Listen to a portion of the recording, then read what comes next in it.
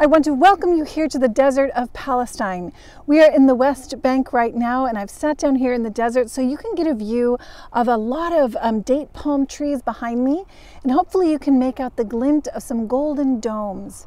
And those domes mark the spot of an ancient monastery, one of the most ancient in the world, if not the most ancient, and it is called St. Gerasimos. Anyone who has gone from Jerusalem, which is right in front of me, to Jericho, which is here behind me to my right, they will see this glint in the sunshine every time they come through this desert, and it sparks curiosity. But 2,000 years ago, this place was very, very remote. Very few people came through here, and the communication between this monastery, St. Gerasimos, was across the Jordan here on the east to my left, and that would be with some monks, some hermits that lived in caves across the Jordan River. And so let's talk a little bit today about these desert fathers, this monastery, and particularly today focusing on a desert mother as we go into Holy Week.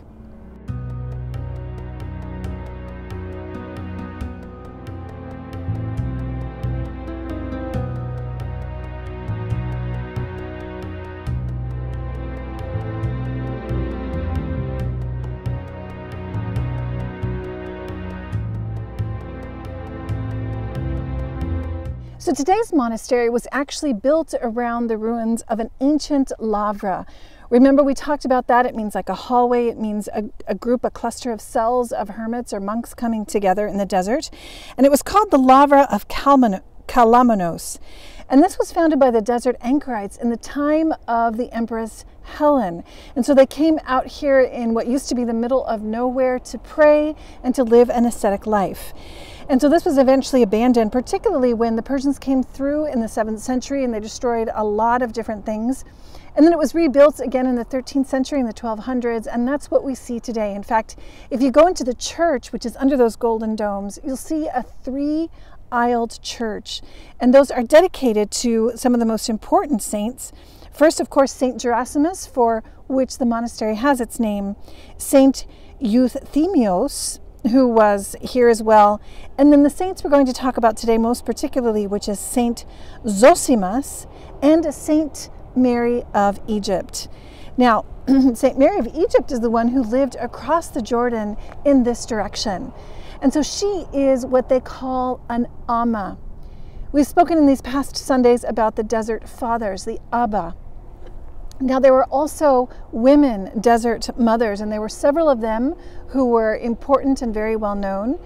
But one of the most admired by the desert fathers is actually Mary of Egypt, and she has quite a story. So before we talk about the life of Amma, Mary of Egypt, let's remember some of the most important people that came through here, and one of them we know well because we went to see his lavra over near Bethlehem in the Kidron, over the Kidron Brook in that beautiful wadi, and that is Saint Saba. Remember, we said that he came through this monastery and he stayed here for a while. He was edified by the sanctity of the monks, and then he went further south to found his own lavra, that monastery which has been inhabited for almost 2,000 years or 1,600 years.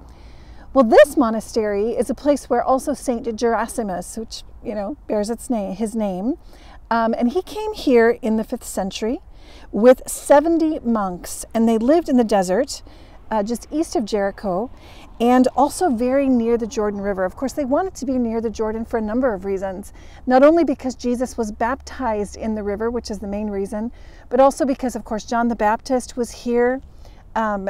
As we spoke about, he was actually beheaded very close to this place across the Jordan River over in Machaerus, but also because Elijah, one of the great Old Testament, we could call him monks, was taken up into heaven in the same place. And so they wanted to be close to all of these very spiritual events and bring them into their hearts and talk about them with the Lord. And then in that way to live a very holy life. And so the life here in this lavra was very strict. They slept on reed mats.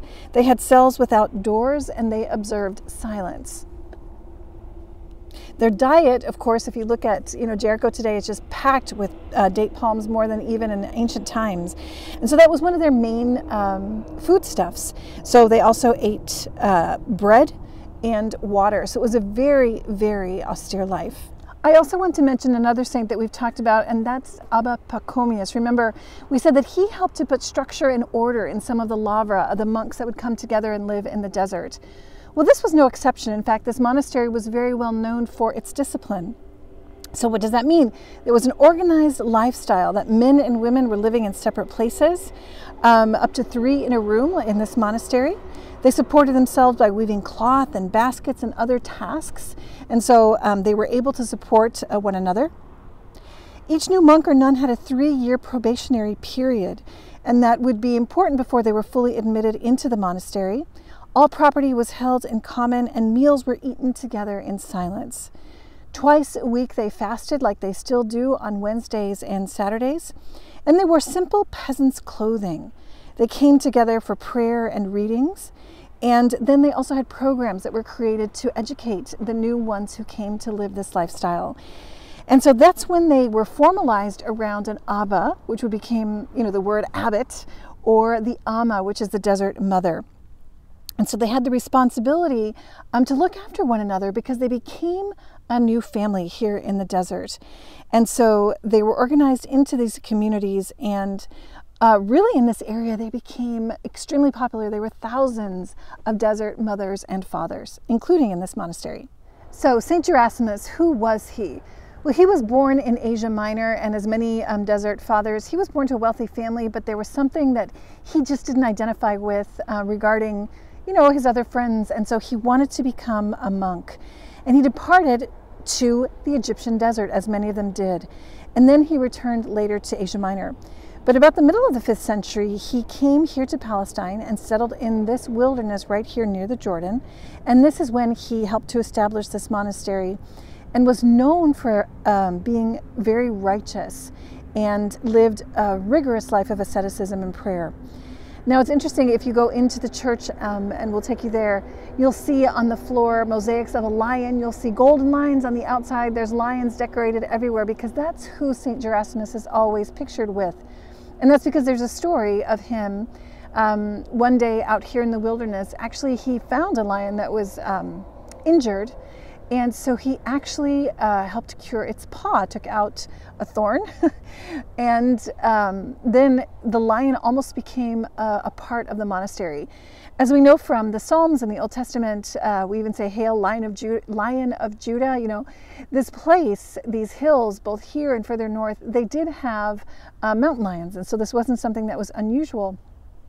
And there's a lot of other stories that go along with the lion of St. Gerasimos, including that he would help draw water from the monks all the way over in the Jordan River, which would be their main water source here. So, that's why you can always see him with a lion, So I want to talk to you also about another saint that's very related to Mary of Egypt. In fact, it's thanks to him that we know her story. And that is Abba Zosimas of Palestine. So he was also born in the 5th century. He was much younger than both Gerasimos and much, much younger than Amma, Mary of Egypt. But he had a very interesting story which brought him here to this place. So Abba Zosimas actually came here, we'll talk about that in just a second, in a time where he was also in contact with the Patriarch of Jerusalem at that time. And his name was Saint Sophronios, okay? He was a great father of the 6th and 7th century, and he wrote a great deal about the Desert Fathers, about the faith, and he wrote about Mary of Egypt. But he based his account on what Abba Zosimas told him when he encountered Amma Mary in this desert. So how did Abba Zosimas actually meet Mary of Egypt? Well, he was put into a monastery when he was quite young, and he grew up there, and he actually, they say, was very holy in his life. He saw visions, he was given the gift of many different things, and so he actually came to a time in his life when he entered into temptation, and he thought himself as being sort of spiritually superior to the other people around him, to the other monks. And this is what it says in the story that the Patriarch of Jerusalem wrote. He said that Saint Zosimas, when he was a monk, wondered whether there was another monk who could benefit him, or teach him a new kind of asceticism. So it might have just been a restlessness to become, to be challenged further, but it might have been some of the spiritual pride saying, well, I'm already at this highest level, there's no one greater than me. But in order to teach him, our Lord did bring him out to this desert and revealed to him that no human being can reach perfection. And so he started down this path of saying, okay, but how can I grow further? How can I keep growing? And he came to this monastery and lived right here. And so he was living according to the rule. And at one point, he went out into the desert like the monks did at that time to pray, especially during the fast of Lent. And he wanted to go deep into the desert. And so he went that way. He went directly to the hermit caves that are across the Jordan. So he walked over 20 days, it says, over into the desert. And then he sat down to pray and to eat something. And then he saw in the shadows something moving, and he thought, oh, maybe it's a demoniac spirit or something. Then he realized it was a human person, but without clothing and with very sunburnt skin and really, really white hair. And so he said, what is this? And so he cried out for this person to stop, followed the person, but the person kept running away. And then finally he said, please stop, because he was so desperate to meet somebody that could help challenge him in his spiritual life. And so he wanted to receive the blessing from what he perceived to be a very holy desert father.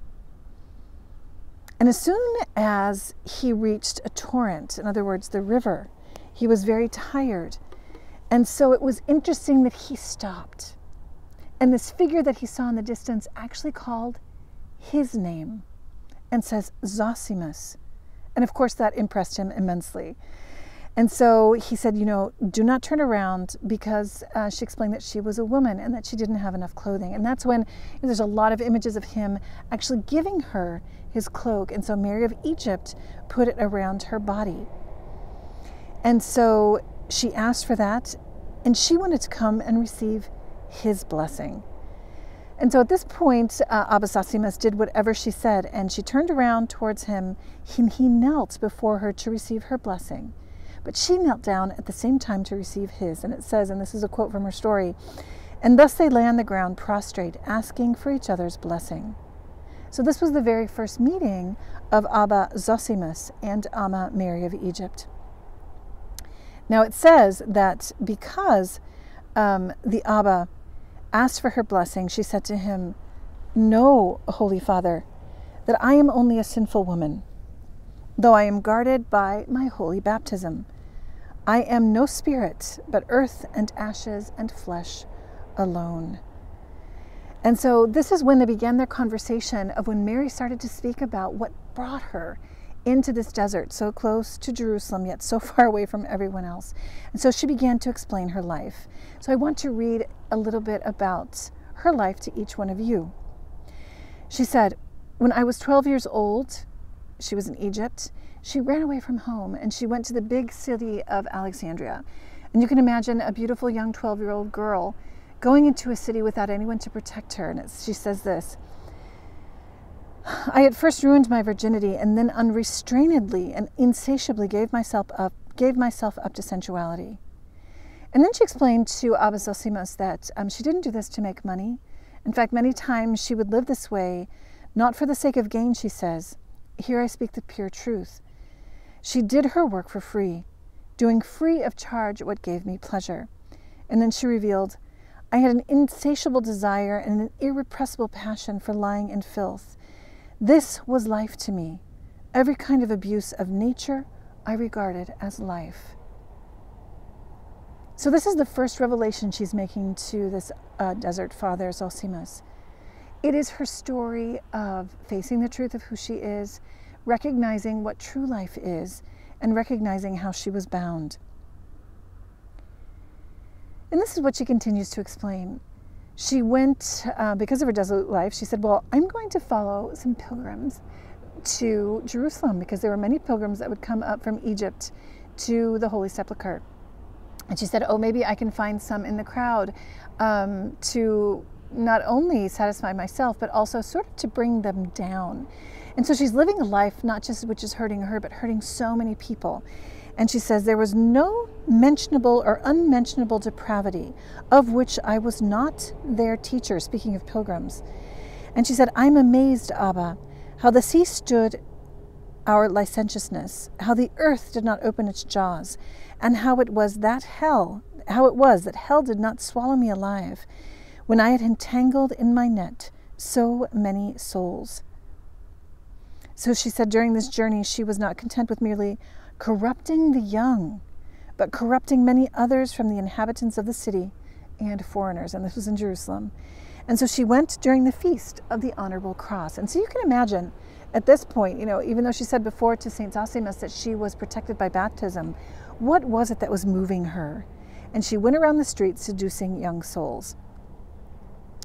And so at one point she said, well, I'll just follow them in and see the Holy Sepulchre and venerate the Holy Cross. That's why the pilgrims came. But when she got to the Holy Sepulchre, they did not let her enter. She tried again, and she was not able to enter. She tried again.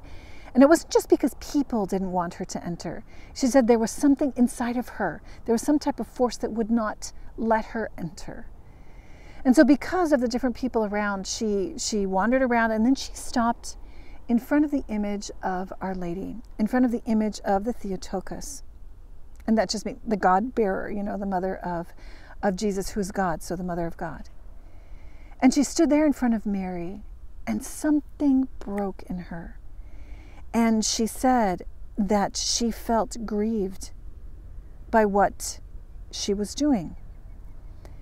And she also felt that she gave her strength in prayer. So after this encounter with this image of Mary, she actually went into the Holy Sepulchre and venerated the wood of the Honorable Cross.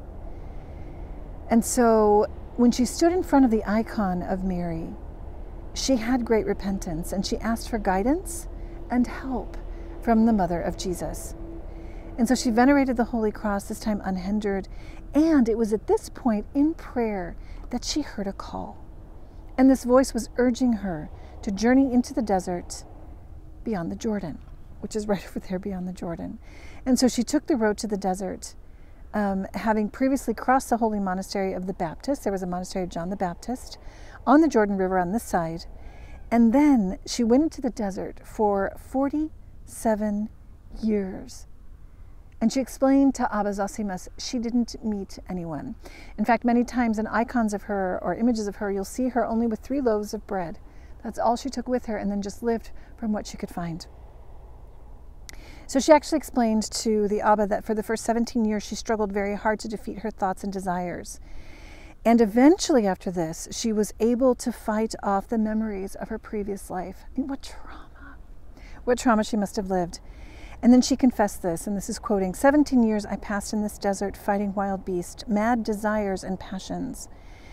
And she said she had many desires for food and drink and profligate songs and many thoughts that sought to incline her towards fornication.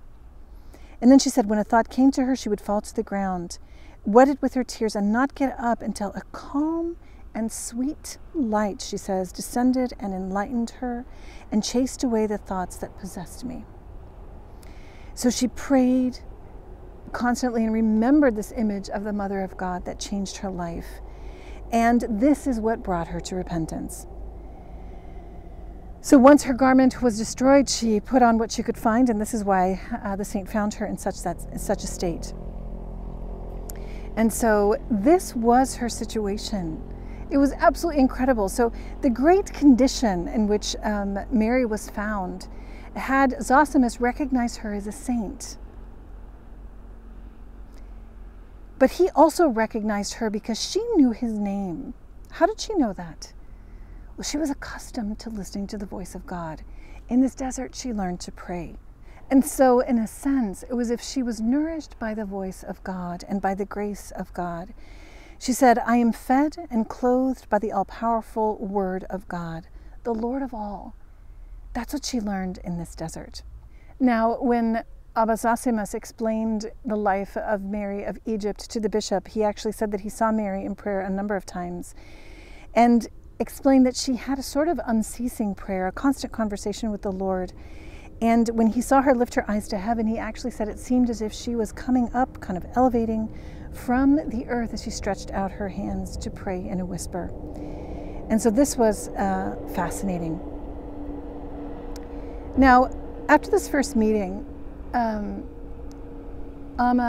I mean, I'm calling her Amma, not because she had followers, but because she became a source of admiration and a guide really for a lot of desert fathers.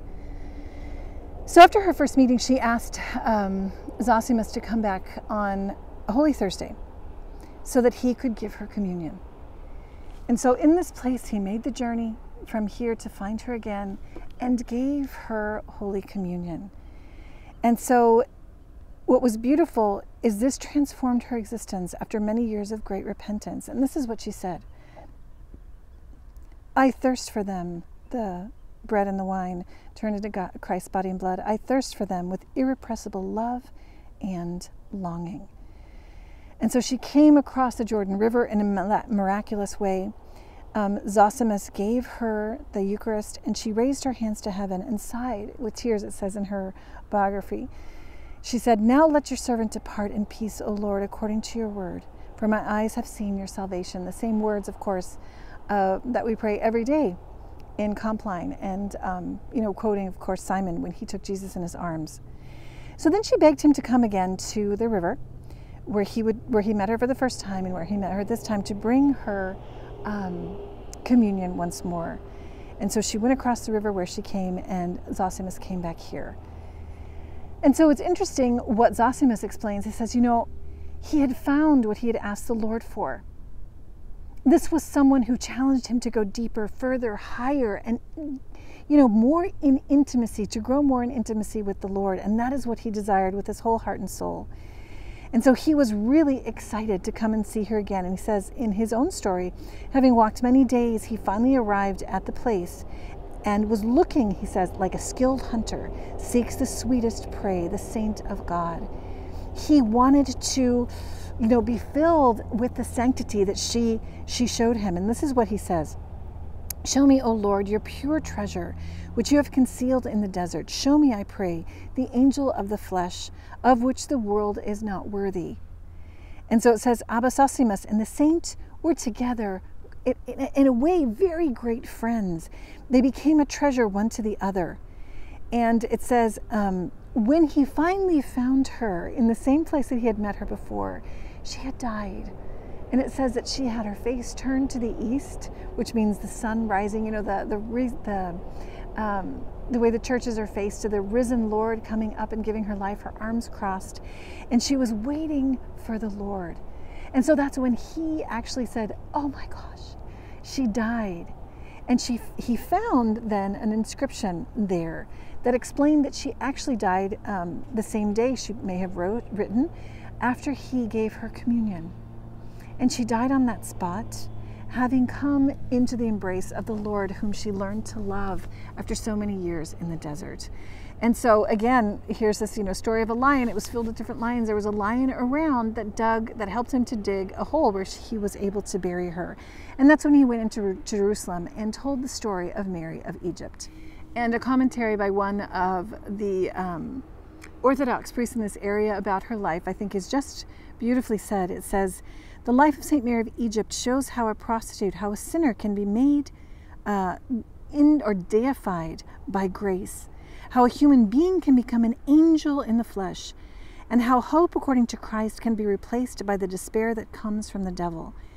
In the person of Mary of Egypt, we see someone who seeks pleasure and chases people for her satisfaction, but by the grace of God becomes so sanctified that she reaches the point where saints chase after her to receive her blessing and embrace her honorable body, to the point where even wild animals, referring to that lion, reverence her.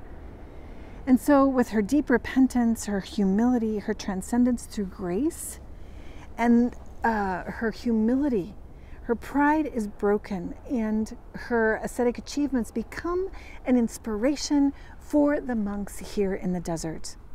In her biography, she repeats the prayer that she said when she was going into the Holy Sepulchre. She said, O Lady, order the entrance of the church to be opened to me. Be my faithful witness before your Son that I will never again defile my body with the impurity of fornication. But as soon as I have seen the wood of the cross, I will renounce the world and its temptations, and will go wherever you lead me. And she let her hear. She let her hear. So as soon as Mary of Egypt venerated the cross, the spiritual inspiration and the power of the experience of the mystery of the cross came into her life. And then she was able to fight and overcome the struggles inside. It was because of the grace that came through the blood, just like when we came into the tabernacle when we were in the desert. So she gives us an example of so much. And I just want to end by speaking about the great spiritual friendship that can happen between Abbas and Ammas in the desert, that can happen between men and women saints, that can happen between saints of every age. Because you have this friendship, this holy friendship, where you have these two people asking each other to be blessed, to be lifted up, and to be brought to the Lord. That is holy friendship. So as we finish our reflection here on St. Mary of Egypt and on St. Zosimas, this desert father and mother that are leading us into Holy Week, let's pray for our spiritual friends. Let's identify who our spiritual friends might be. I love the icon where you have God the Father, blessing Mary and Zosimas together. Let's ask him to bless us. And from here in this monastery, I prayed for each and every one of you. Let's take Mary's hand as we enter Holy Week. Let's let her bring us to the foot of the cross. Let's learn from Amma, Mary of Egypt, to raise our hearts to God and desire only him. And may God bless you, and we'll see you tomorrow.